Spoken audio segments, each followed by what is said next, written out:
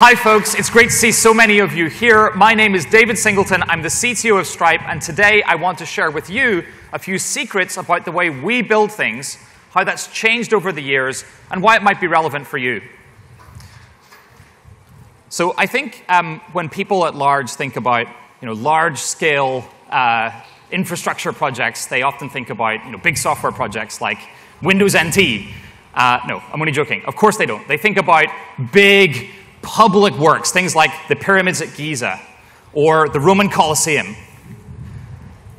Maybe something more modern like the Golden Gate Bridge. And while the average person doesn't typically think about building companies or SaaS products as massive feats of engineering, all of us here live that reality day to day.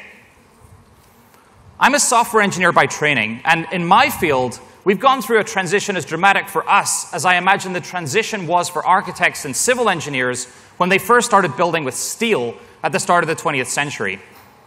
The first and most obvious difference between then and now is the difference in our digital infrastructure, harnessing the power of the internet to separate the burden of running the software from the value that it creates, the massive efficiencies of scale. But that's not what this talk is about. This talk is about the other difference. The software we build today is really easy to change, and that means we're constantly building the plane while we're flying it. And while that metaphor is, I think, often used as a negative, it's actually key to the SaaS revolution. The best products out there are now built by teams who iterate on the experience that they offer to build great products that customers will actually use. So this talk is titled Extreme Product Design, which is a riff on the idea of extreme programming, or XP, which was popularized in the 1990s. So let's go back to those old days when people were still building and selling software on CD-ROMs and talk about someone named Kent Beck. Kent continues to be a key player in changing not just how we build software, but also products. He's the father of test-driven development, an engineering approach which essentially flips the developer's mindset from focusing on crafting perfect code to focusing on defining the problems to be solved and then coding the simplest possible solution that you can.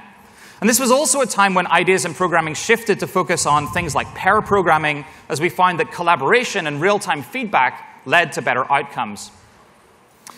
If you had a time machine and you could go back to see people building software in the 90s, this is what the process would have looked like. You'd start with an idealized vision for your project, and you work out a specification, often hundreds of pages of turgid, tedious prose, which was usually agreed up front with the customer. And then you'd build your project, and you'd iterate only within your own team, trying to make sure that everything worked as close to the spec as possible. And then you'd ship the project, usually literally sending a disk in the mail, and you'd hope it met the user's actual needs. This waterfall model of shipping projects has in very many ways disappeared at most companies in the tech industry today. Building software this way, it just didn't really work very well. Large software projects were notorious for missing key user expectations when they were first delivered and ending up way over budget and behind schedule. What was so revolutionary about XP and what ended the era of this waterfall project model is that extreme programming embraced the value of rapid iteration and feedback loops to solve the right problems and adjust project timelines and scope to match. It changed the orientation of programming to focus on the needs of the outside world and made teams more responsive, using a series of feedback loops. And that enabled a development team to try new things, react quickly to the results of those experiments. And as you can see from the activities on the right-hand side of this chart, the results of feedback will influence activities at higher or lower levels of the organization. Building software the XP way, it just worked. Projects built this way were less likely to fail. Extreme programming and related ideas like agile development outcompeted the previously existing ways of managing development teams, and they changed the ways that we all build software. Now, I'm not arguing that software engineers have the answers to every problem, but I would venture that many of us have already embraced the core ideas in XP and its philosophy in our product design process. So I'm going to propose something further, that embracing these tenets in everything you do will lead to a better user experience, a more grounded product strategy, and more successful product launches in the future. There are 3 tenets in what I'm going to propose we call extreme product design. And first, some brief background and disclaimers. Stripe, we're focused on building economic infrastructure for the internet, so our approach might not be exactly the same one that you take. But our users range from some of the largest companies to the smallest startups and solopreneurs. So I sincerely hope that these examples are going to be generalizable. The first tenet is iterate fast and get feedback from the right users. The first tenet of extreme product design at Stripe starts with the user. We call our customers users partially because it's a common term in the industry, but mostly because we really want them to actually use the things that they're paying for. Clayton Christensen pointed out many years ago that companies have a tendency towards building new things that are less and less useful for their customers over time. Products become too complex, too sophisticated, or otherwise inaccessible. So, like many of you, the values we've created for ourselves include ones that are centered on our users. At Stripe, we have a set of operating principles. These aren't abstract values that we stick on the wall, but they're rather behaviors that we've distilled from the most effective Stripes. The most important operating principle we have is users first. Some of the users first things that we do are obvious, like making it easy to sign up and accept your first payment, or providing transparency into our reliability statistics. But users have more needs than we could ever think of, so we have to find ways to understand them and get their feedback. The good news is that I think most companies can easily optimize their existing product design process to massively increase the amount of feedback that they get from their users. Let's take an example. This is Werner Vogels, who's Amazon's CTO, and he's one of the chief architects behind AWS. He outlined their approach to designing for users in a process that Amazon calls working backwards. The process starts over there on the right with an idealized user for the product. Then they create the kind of documents that you typically expect to write after your design work is done. A press release, an FAQ document, an outline of the customer experience, and then the user manual. They do all of that before writing any code. And that approach has gained prominence in recent years. And we use it at Stripe too. It's incredibly helpful to establish a shared product vision, align teams, and address any concerns from internal stakeholders. At Stripe, we work hard to extend this approach outside the four walls of our office, and we try to do that as early as we possibly can. Every product design reaches an inflection point, usually after maybe 100 hours of work or so, when it's first shared with a customer. The extent that you can move that event to the left of the timeline is the extent to which you can spend time building a great product rather than having to guess. And that's something that's embedded in our DNA as a company. Our founders, cute picture here, started the company because it was too complicated for a startup to start accepting payments online. And they built some of the first products by pair programming alongside our earliest customers. They build the integration right there, sitting with them, writing code and talking. And we're still trying to make our user experience as close to this as possible. Generally, some of the most successful and versatile products have been a direct result to listening to our most discerning users. For example, one of our early users was a company called Zimride, who we all know now today as Lyft. And in the early days, they faced a lot of competition for customers from other startups offering similar services. They needed a way to accept whatever form of payment their riders wanted to use. But they were also competing for drivers, and those drivers wanted control over how and when they were paid out. They didn't want a traditional direct deposit every week. And at the time, we didn't have anything that would offer their drivers a better experience. There's a ton of heavy lifting you have to do to run a business like this. KYC, money transmission licenses, tax reporting, there's tons.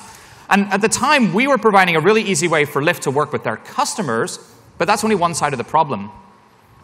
So we co-developed two products. One for connected multi-party payment accounts, it's called Stripe Connect, and another that gives drivers the ability to decide how they get paid out. And in less than a year, more than half of Lyft's drivers were using the new instant payouts feature. And Lyft saw that as a huge competitive advantage when they were recruiting drivers. We then iterated. We heard from that user and many others that folks like those drivers wanted a great mobile experience, since they essentially work from their smartphones. So we built a mobile app that handles onboarding, reporting, and all of the things that platforms like that need.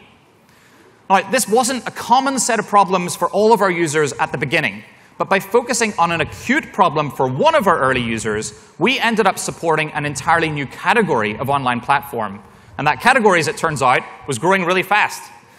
Getting feedback from a leader in this business category helped position us for product success with others. And today, these platforms continue to proliferate and include companies like WooCommerce, who are helping people from the offline economy go online. We wouldn't have gotten here on our own. Users' needs animate our work. So we look at every internal forum at Stripe as an opportunity to solicit feedback. We invite users into group meetings. We ask them for suggestions about how we can improve. Up and down all levels of the organization, we share stories of actual users and the problems that they're trying to solve. We don't talk about customer wins in terms of dollar figures so much, talk about them in terms of the opportunities that we're unlocking for those businesses. We also look at every external forum as an opportunity to solicit feedback. And seriously, if you have any feedback for Stripe today, please go over to the Stripe Founders Lounge, which is just right there after the talk, and tell them that David sent you, please. Here's the second tenet. Find friction and eliminate it quickly. I'll say it again. Eliminate friction points as quickly as possible.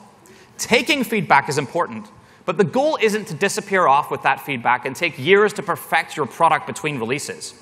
Early in the project, when it's still easy to change things, you need a feedback loop where users see something, you get feedback from them, and then you iterate and ship them an improvement to get more feedback on. And that loop should be able to run in less than a day, and ideally less than 1 hour. This is the next feedback loop in extreme product development. The cycle time between identifying an issue and fixing, it determines the rate of product improvement, and therefore of long-term product quality. Now, this assumes, of course, that you have a secure and stable foundation. You always need to keep those lights on. But once you deliver on the core promise of your product experience, start refining it as quickly as you can. When writing code, the process of fixing faulty behavior is called debugging. And your goal here is to debug the customer experience, whether the points of friction come from the product itself or somewhere else in the customer journey. Years ago, we had the opportunity to do both with our core payments API. When we built our first API to charge cards, our expectations around how card charges might work were baked into our code. But then, over time, users told us that they wanted to accept other payment methods too. And our product assumed that card transactions would complete almost instantly.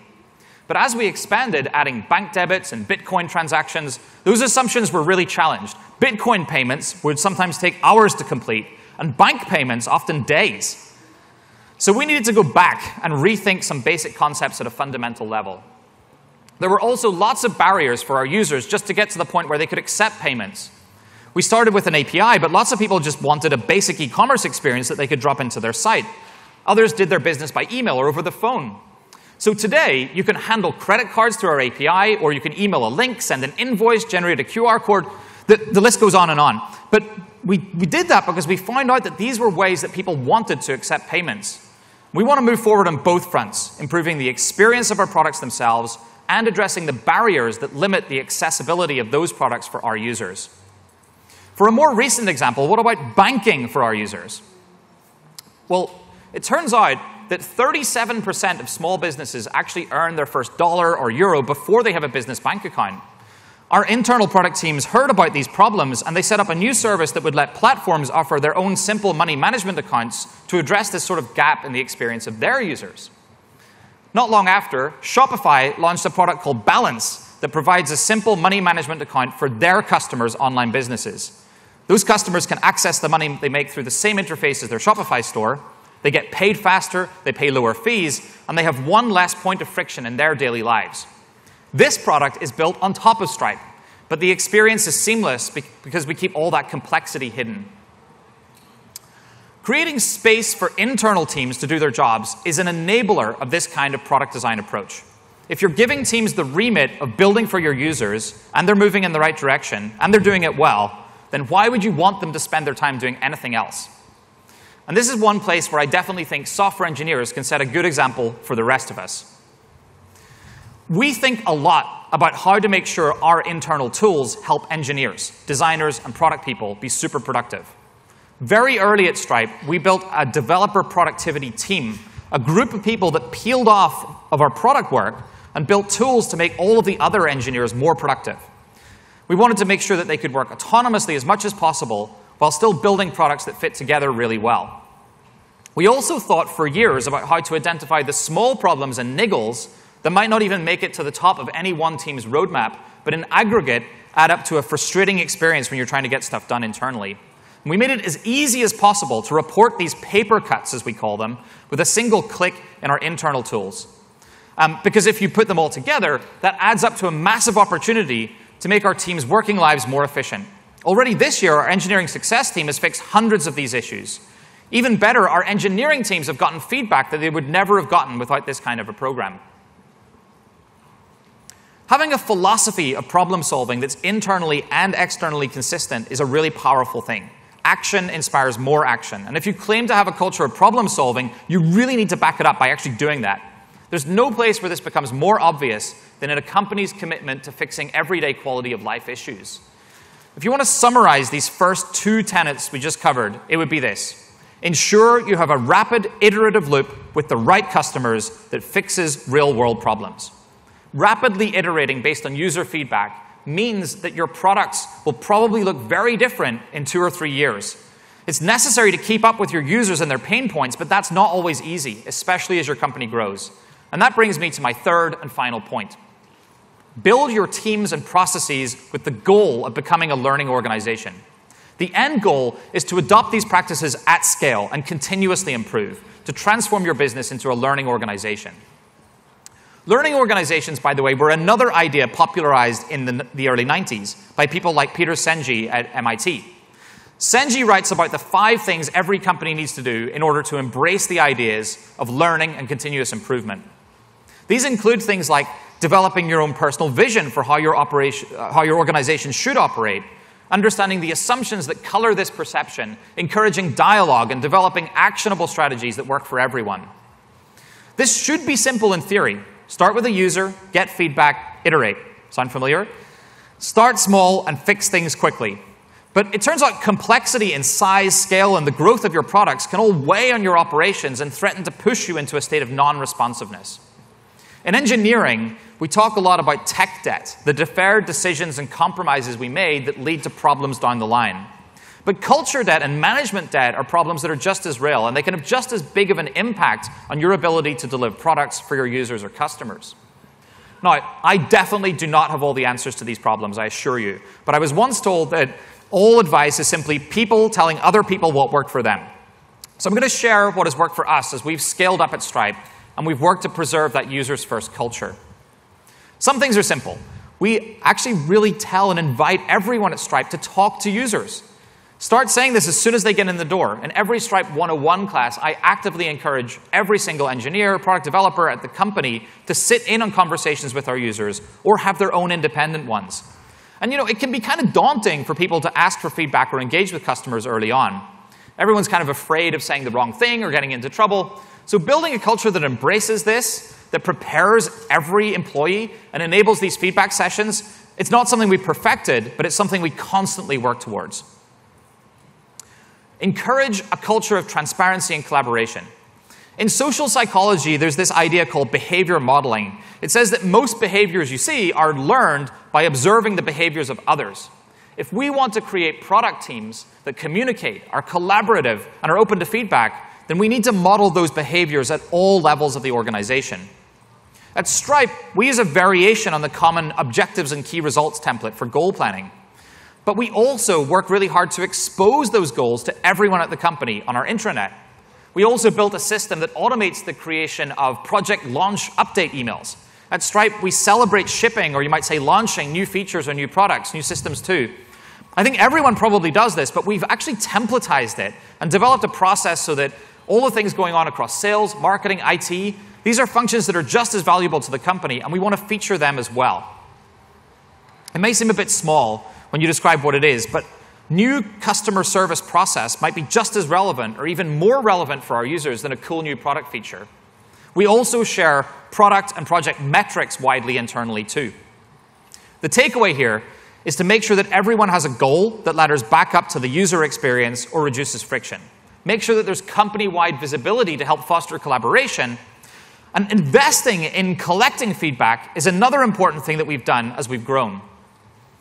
In the early days, every API error on Stripe would trigger an email to our CEO's inbox. And every single support ticket would actually page our executive cell phones. So that's one way to get visibility into product issues. Of course, it doesn't scale, but some of our early ideas for building feedback loops were great, and they continue to inspire us today. For example, the original IRC channel we used to solicit and act on feedback from some of our earliest users has its spiritual successor today on Discord. Working closely with our most opinionated users over long periods of time provides a really strong feedback loop. And that's led to the creation of things like our first customer advisory board, where we can engage deeply with our larger users to understand where we're succeeding and where we need to challenge ourselves to grow. This kind of high-touch engagement builds trust. It helps us identify users who have uniquely interesting feedback to give. Now, I've just talked about a bunch of low-bandwidth, high-engagement channels for product feedback, but we all know that you don't need to wait until people come to you if you want to get their feedback. There's this wonderful, sometimes, thing called social media, after all. Nowadays, we can often get quick and often extremely valuable feedback just by asking questions on Twitter. Given enough time and monitoring and engagement, this feedback can be not only qualitatively interesting, but quantitatively interesting as well. One example of how we translate ongoing user feedback with a fast iteration cycle and company-wide alignment comes from our API design and product integration process. We've got a rigorous API design process that allows most internal teams to independently pursue new products and start to design their own API interfaces, but keep them consistent with all of the other APIs that we already offer. They all go through the same process we described at the start of this talk, working backwards from a user problem, describing the functionality, and so on in documentation.